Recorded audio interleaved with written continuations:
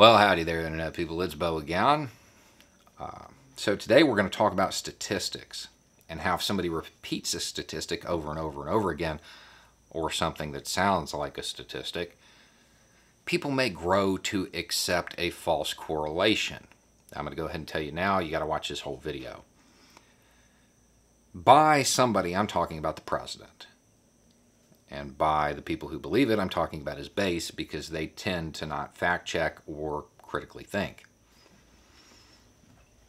And the concept that he keeps repeating that sounds like a statistic is this whole Democrat-run cities thing.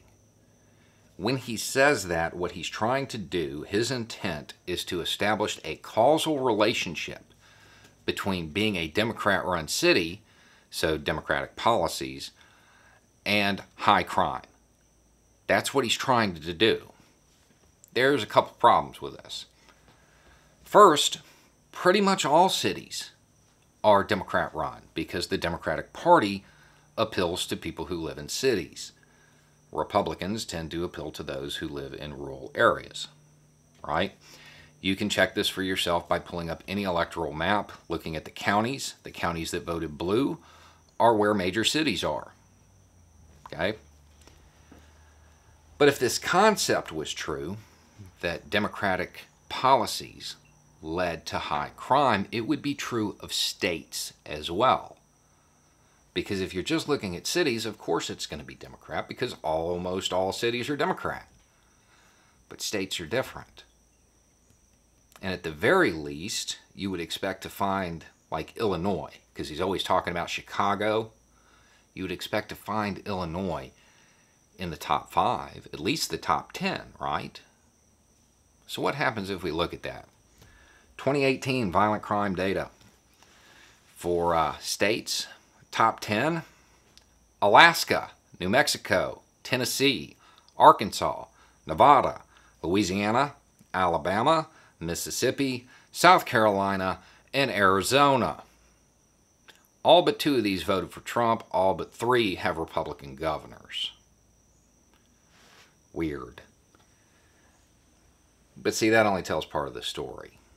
What we'd have to do is find a deviation. Have to find something that that is outside of the norm. So what we would need to do is look for cities, look at the top 5 cities, and see if they line up with the states. That'd be a good idea. So there's a company called SafeWise, a security company, and they put out a product that ranks the most dangerous cities using the same DOJ data set, and they use a methodology of violent and property crime. Okay? So, number 1, Anchorage lines up with Alaska. Number 2, Albuquerque lines up with New Mexico. Number 3 is Memphis, lines up with number 3, Tennessee. Number 4 is Wichita, doesn't line up with Arkansas.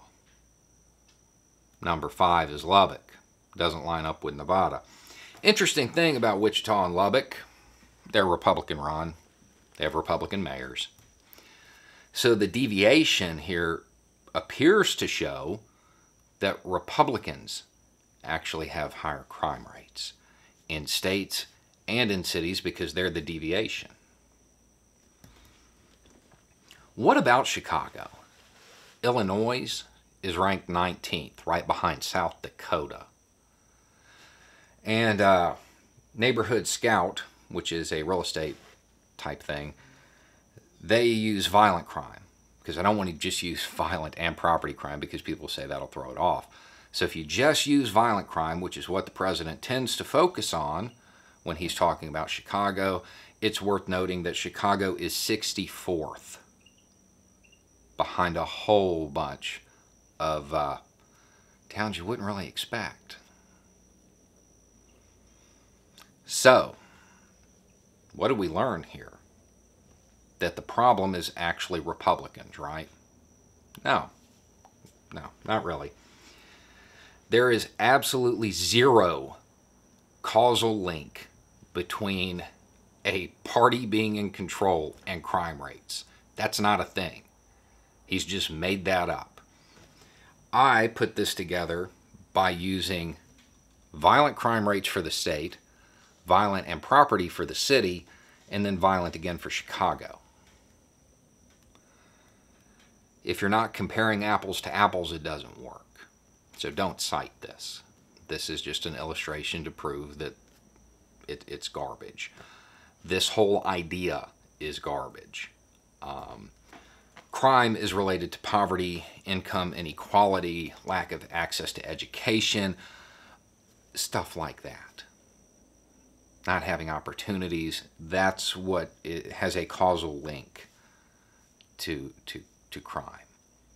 Not red or blue. That's not a thing. Doesn't really exist. This is just more